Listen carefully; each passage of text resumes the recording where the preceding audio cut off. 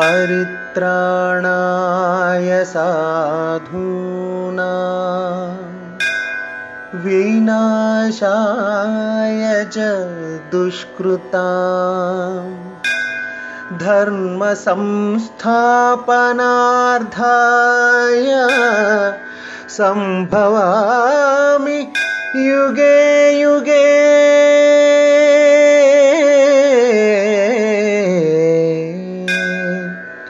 సంభవామి యుగే యుగే. భీష్ముడు. మహాభారతంలో భీష్ముడి పాత్ర ఎంతో ఔచిత్యం కలది. తండ్రి కోసం తన సుఖాన్ని పదవిని తృణప్రాయంగా వదిలేసిన త్యాగశీలి భీష్ముడు. గంగాదేవి తన కుమారుడైన భీష్ముణ్ణి అన్ని విద్యలలో తనకు తానే సాటిగా తయారు చేసి అతని తండ్రి శంతన మహారాజుకి అప్పగించింది. దేవతల అనుగ్రహంతో పుట్టాడు కాబట్టి భీష్ముణ్ణి దేవవ్రతుడు అంటారు. అలాగే గంగాదేవికి జన్మించినందున గాంగేయుడని కూడా అంటారు. భీష్ముడు వశిష్ఠ మహర్షి వద్ద వేదాంగాలు అభ్యసించాడు. పరశురాముడి వద్ద అస్త్రశస్త్ర విద్యలు నేర్చుకుని నిష్ణాతుడయ్యాడు. అర్థశాస్త్ర మర్మాలు, రాచరికపు ధర్మాలు క్షుణ్ణంగా తెలిసినవాడు భీష్ముడు. గంగ నుండి భీష్ముణ్ణి పొందిన శంతనుడు మహానంద భరితుడయ్యాడు. భీష్ముణ్ణి వెంట పెట్టుకుని హస్తినాపురం చేరాడు శంతనుడు. అంతేగాక మహాపరాక్రమశాలి అయిన భీష్ముణ్ణి యువరాజుగా పట్టాభిషిక్తుణ్ణి చేశాడు శంతనుడు.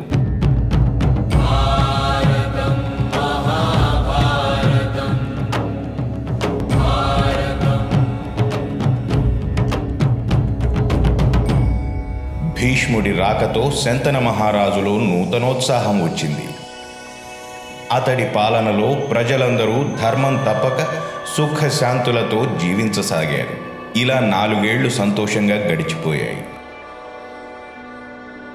ఒకరోజు శంతనుడు యమునా నదీ తీరంలో విహరిస్తుండగా ఎక్కడి నుండో సుగంధభరితమైన పరిమళాలు రావడం గమనించాడు.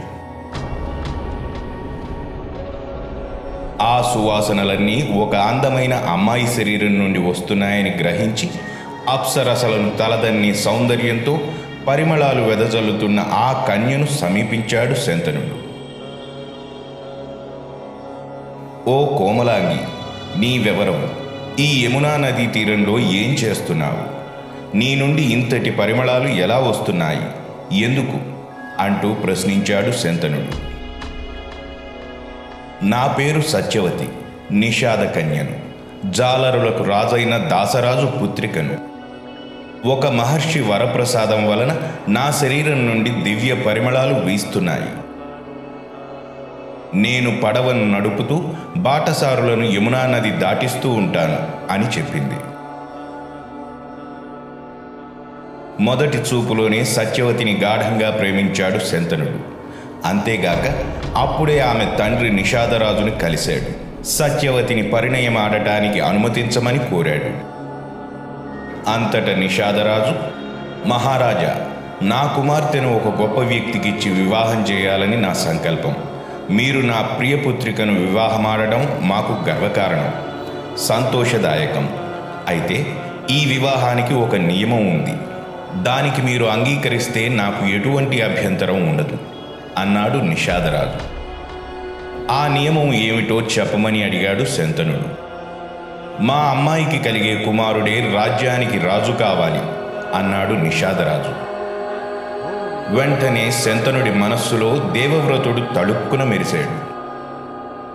దాసరాజు కూతురిపై ప్రేమానురాగాలు పుష్కలంగా ఉన్నప్పటికీ దేవవ్రతుడికి అన్యాయం చేయలేక, నిషాదరాజు కోర్కెను సమ్మతించలేక శంతనుడు తిరిగి వెళ్ళిపోయాడు. శంతనుడు రాజ్యానికి తిరిగి వచ్చాడే కాని నిషాద కన్య సత్యవతిని మరిచిపోలేకపోయాడు. రోజు రోజుకి ఆమె తలంపులతో విచారగ్రస్తుడయ్యాడు. ఆ విషయాన్ని గమనించాడు దేవవ్రతుడు. తండ్రి మనోవేదనకు కారణం తెలుసుకోదలచి శంతనుడి చెంతకు ప్రేమగా సమీపించాడు దేవవ్రతుడు.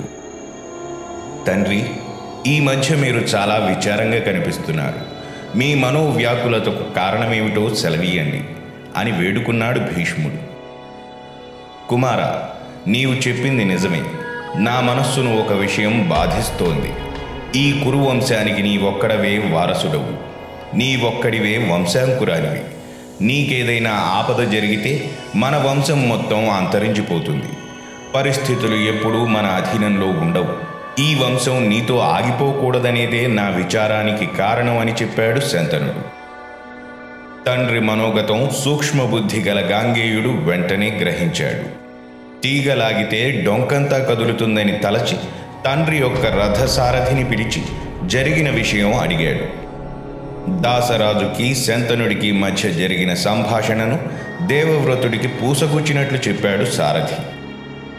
తండ్రికి చెప్పకుండానే దేవవ్రతుడు నిషాదరాజు వద్దకు వెళ్ళాడు. అన్ని విషయాలు కూలంకషంగా చర్చించాడు. తన కూతురు సత్యవతిని శంతనుడికి ఇచ్చి వివాహం చేయడానికి తన సంసిద్ధతను తెలిపాడు నిషాదరాజు. అయితే ఆమెకు పుట్టిన బిడ్డకే రాజ్యాధికారం చెందాలని పట్టుబట్టాడు. కొన్ని క్షణాల పాటు ఆలోచించిన పిమ్మట దేవవ్రతుడు అందుకు సమ్మతించాడు. ఆ పలుకులు విని ఆనందించిన నిషాదరాజు, దేవవ్రత, మీ నిర్ణయం బహు ప్రశంసనీయం.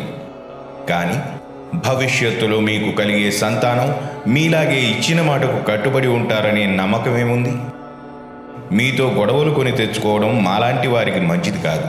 అలాగని మా నిర్ణయాలు మేము మార్చుకోలేము అన్నాడు నిషాదరాజు. కొన్ని క్షణాల పాటు మౌనం వహించి నిషాదరాజు పలికిన పలుకుల సారాంశాన్ని గ్రహించాడు సూక్ష్మగ్రాహి అయిన దేవవ్రతుడు. తండ్రి కోర్కెను తీర్చడమే తక్షణ కర్తవ్యంగా తలిచాడు. దృఢచిత్తుడై, హే నిషాదరాజా, మీకు నేను ప్రతిజ్ఞ చేస్తున్నాను. నేను పుట్టింది మొదలు అసత్యం ఎప్పుడూ పలుకలేదు. కావున నాది సత్య ప్రతిజ్ఞ. నాలాగా గతంలో ఎవరూ ఇటువంటి ప్రతిజ్ఞ చేయలేదు. భవిష్యత్తులో కూడా ఇటువంటి ప్రతిజ్ఞ ఎవరూ చేయబోరు. వినండి నా ప్రతిజ్ఞ. ఈ రాజ్యంపై నాకున్న సర్వాధికారాలు ఇంతకు ముందే త్యజించాను. ఇప్పుడు సంతాన వాంఛను కూడా త్యజిస్తున్నాను. జన్మాంతం ఏ స్త్రీని వివాహం చేసుకోను, స్త్రీ సంగమాన్ని కూడా కోరుకోను అని కఠోర ప్రతిజ్ఞ చేశాడు దేవవ్రతుడు. దేవవ్రతుడి ప్రతిజ్ఞ పూర్తి కాగానే ఆకాశం నుండి దేవతలు అతనిపై పూలవాన కురిపించారు. ఇంతటి దృఢమైన ప్రతిజ్ఞ చేసిన దేవవ్రతుడు ఇకపై భీష్ముడనే పేరుతో ఖ్యాతి గడించి చరితార్థుడవుగాక అనే మాటలు అంతరిక్షంలో ప్రతిధ్వనించాయి. భీష్మ ప్రతిజ్ఞ విన్న నిషాదరాజు తనువు మనసు పులకరించిపోయాయి. సత్యవతిని రాజపత్నిగా పంపడానికి మనస్ఫూర్తిగా అంగీకరించాడు. భీష్ముడు సత్యవతిని హస్తినాపురానికి తీసుకువచ్చి తండ్రికి అప్పగించాడు. ఒక ప్రక్క సత్యవతి లభించినందుకు సంతోషం, మరో ప్రక్క భీష్ముడు ఆజన్మ బ్రహ్మచారిగా ఉండిపోతాడే అన్న కలవరంతో చలించిపోయాడు. తన కోసం ఇంతటి త్యాగం చేసిన భీష్ముడికి స్వచ్ఛంద మరణం ప్రాప్తించున్నట్లు, అది కూడా తనకు తానుగా కోరితే గాని మరణం సమీపించనట్లు వరమిచ్చాడు శంతనుడు. మహాభారతంలో మహోన్నత ఘట్టం భీష్మ ప్రతిజ్ఞ. చూశారు కదూ, తన త్యాగంతో ప్రతిజ్ఞతో అందరికీ ఆదర్శప్రాయుడిగా నిలిచిన భీష్ముడు కురువంశ వృద్ధికి ఏ విధంగా దోహదపడ్డాడు? చిత్రాంగదుడు, విచిత్ర వీర్యుల చిత్ర విచిత్ర జీవన విధాన గాథను మన తదుపరి ఎపిసోడ్లో తిలకించి పులకించండి. అందుకోసం మా ఛానల్ను సబ్స్క్రైబ్ చేయండి. మీ హితులను, సన్నిహితులను, స్నేహితులను కూడా ఛానల్ను సబ్స్క్రైబ్ చేయమని చెప్పండి. వారిని కూడా మహాభారత వాహినిలో మునకలు వేయించి తేనె తునకలు అందుకునేలా చేయండి.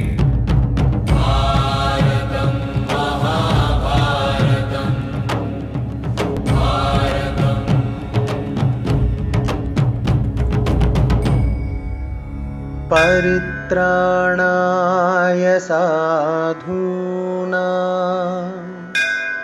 వినాశాయ చ దుష్కృతాం ధర్మ సంస్థాపనార్థాయ సంభవామి యుగే యుగే.